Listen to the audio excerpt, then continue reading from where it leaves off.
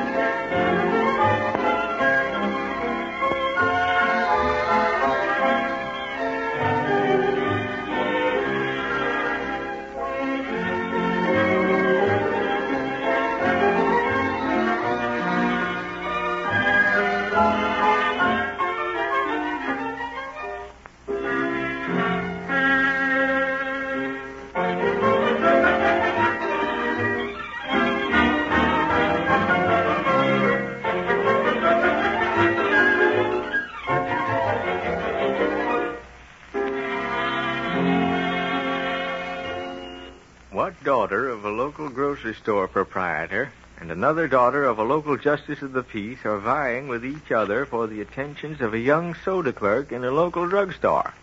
Amos Day, the old scallywag. A fine editor he is. He knows very well that everybody in Cedarton will know that he's talking about Ella Mary Bliss and Faith Windsor and Chick Harper. What did you say, Grant? Uh-huh.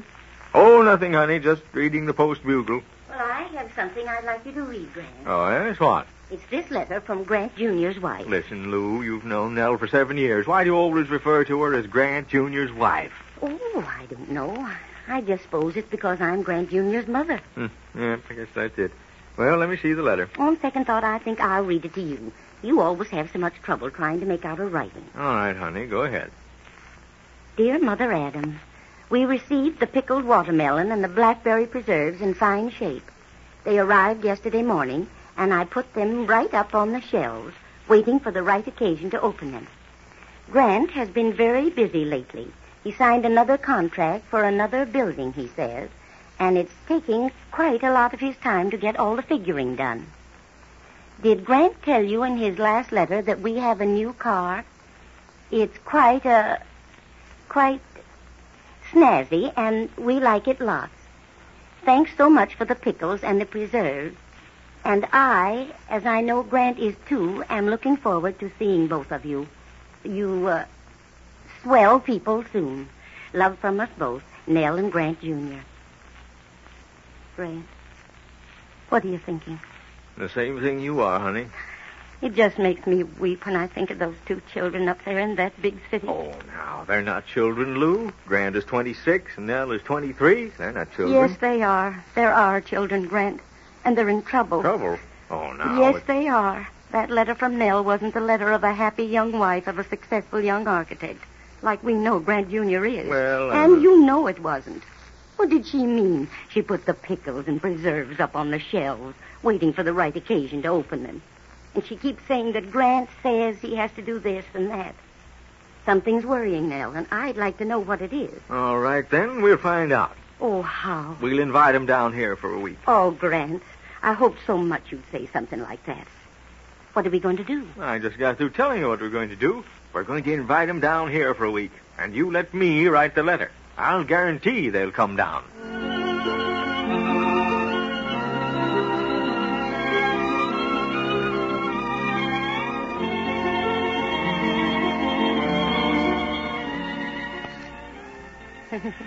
Aren't you sort of nervous, Grant? Nervous? Why should I be nervous? Greeting my own son and his wife. Yes, but we haven't seen them for so long. It's more than a year. Well, never you mind. I'm not nervous. Then what are you tearing up tonight's copy of the Post-Bugle for? Why, who, me? Oh, well, I don't know. Didn't seem to be anything important in it. Just thought I'd cut... There they are. Well, maybe you better go to the door and let them in, Grant, while I get this apron off. I'll just bet you left that apron on purpose. Oh, all right. I'll go let them in. Take them into the parlor, and I'll put the kettle on for tea. All right, Lou. Hello, Dad. Hello, Daddy Adams. Oh, my, it's good to see you again. Well, Grant and Nell, come on in. Mother and I have been expecting you for hours. Oh, not for hours, Dad. You know how long it takes to come down from the city on that old milk train. Well, come on in anyway. My, it's good to see you both. Junior, take Nell's things. All right. You know where to put them. And your mother's out in the kitchen, meddling with the kettle or something. Yeah, I'll take care of Nell while you're gone. All right, Dad. I'll go in and yell a hello at Mother. Well. My, it's good to see you two youngsters again, Nell. Is it? Oh, it's awfully swell seeing you again, too, Daddy Adams. Come on here. Sit down. Mother'll be in pretty soon. Thanks. Well, how are things going with you both? Oh, just fine. Grant's doing so well, and I'm so proud of him. You know, he won the national prize for the best design for a college football stadium this year. Yes, I remember. You wrote Mrs. Adams something about it. Well, did it mean much for Grant? Oh, I should say. Why, it was the very thing he'd been hoping for all year. Winning one of the national architectural prizes. Of course, he decided he'd design the stadium because he used to play football at State, and Grant says it was a new idea he had on draining a football field that won the prize for him. Well, that's certainly fine. Oh, here they come. Mother and son. Bearing tea and biscuits. They're not biscuits, Junior. They're hermits. Hello, Mother Adams. Oh, I'm awfully glad to see you Good again. evening, Nell. I'm very glad that you and Junior could come down to visit us. Thank you. And now, sit down, all of you. This tea won't stay hot forever. And hermits. Gee, Mother, I haven't seen anything like this since a year ago last Christmas. Yes. Your father and I were terribly sorry you two couldn't get down last Christmas. Do you take lemon? And just one lump of sugar as you used to, Yes, Nell? that's right, Mother. And you Just take cream, one don't lump. you? Yes, How about Mother, you, Dad?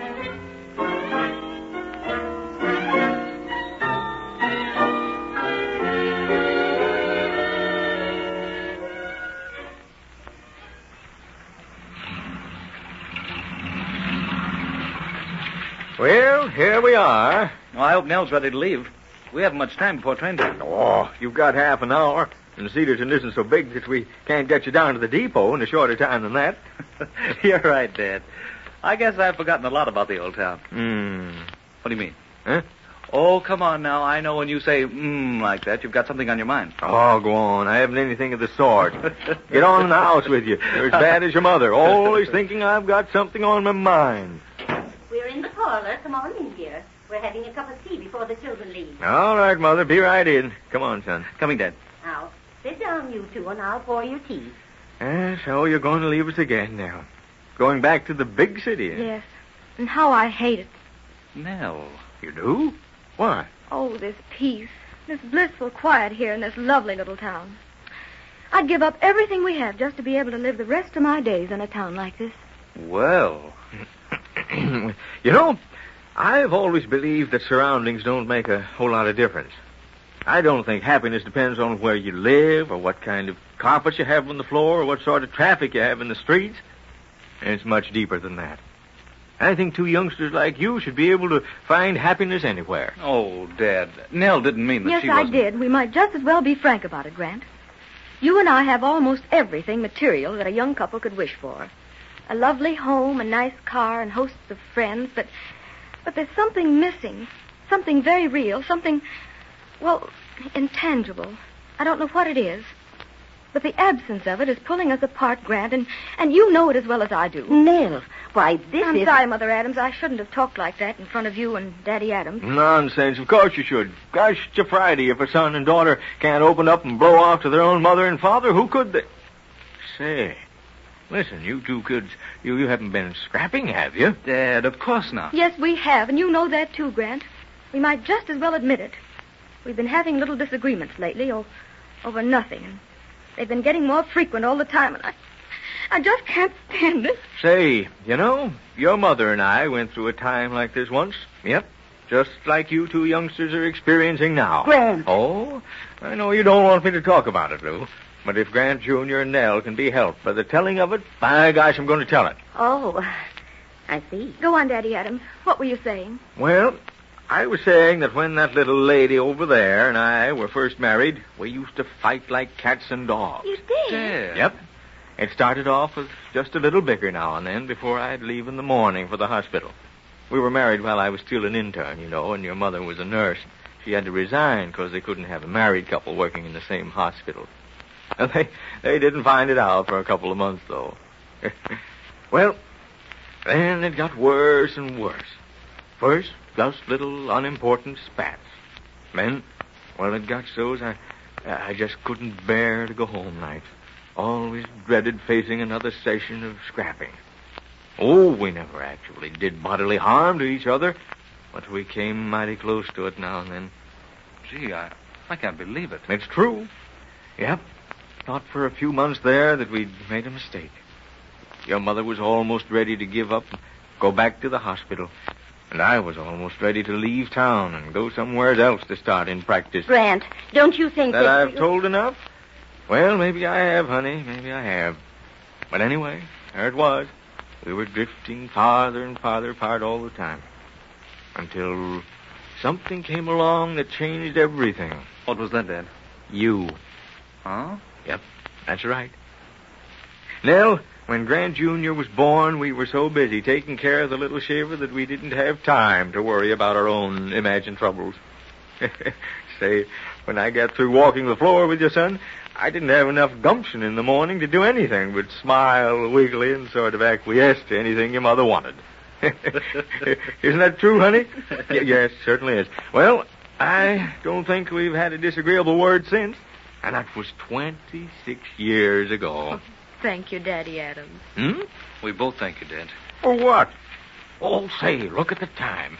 Oh, we've only got 20 minutes to get started and get down to the depot. Come on, darling. We'll go upstairs and get our bags and wraps. Yes, dear. I'm ready to go.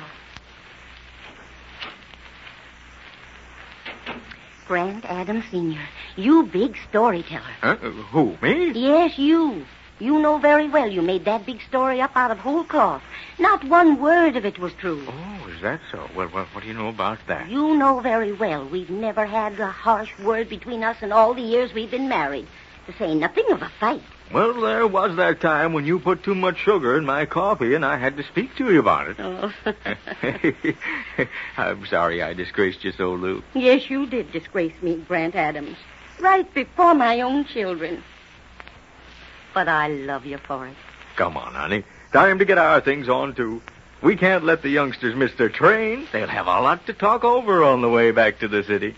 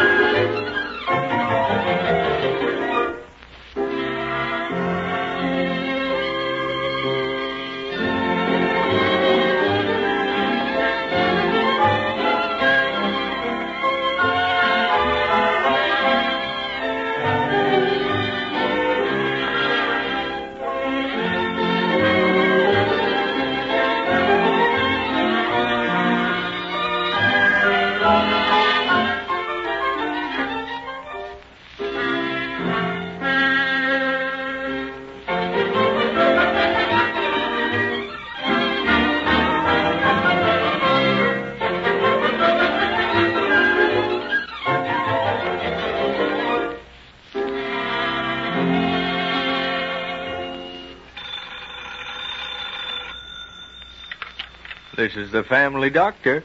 I'll be in to see you again right soon. Goodbye.